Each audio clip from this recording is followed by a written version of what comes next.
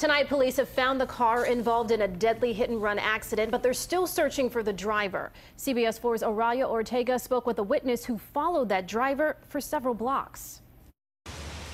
A fatal hit-and-run that took place at this Miami intersection claimed the life of a man believed to be in his 60s. But a woman on her way to work was determined not to let the driver get away. I knew it was a red Toyota. Tanya Moore was in the area of Northwest 28th Street and 22nd Avenue shortly before 8 this morning when a man was crossing this busy and seemingly dangerous intersection.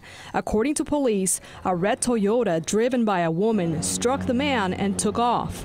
Although Moore was concerned for her own safety, she followed the vehicle.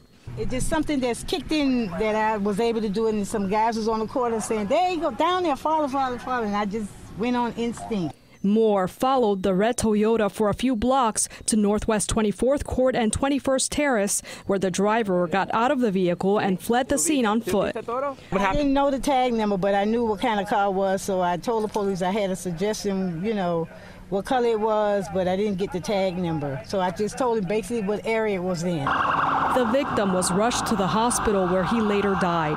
Back at the scene of the hit and run, traffic homicide detectives blocked off the intersection to conduct their investigation. The red Toyota, with visible windshield damage, was towed from the scene once police wrapped up their investigation. Police have not released the victim's identity, and they tell us they have located that driver, but an arrest has not been made. If you have any information that could help police, contact Miami-Dade Crime Stoppers at 305-471-TIPS. In Miami, Oralia Ortega, CBS 4 News Tonight.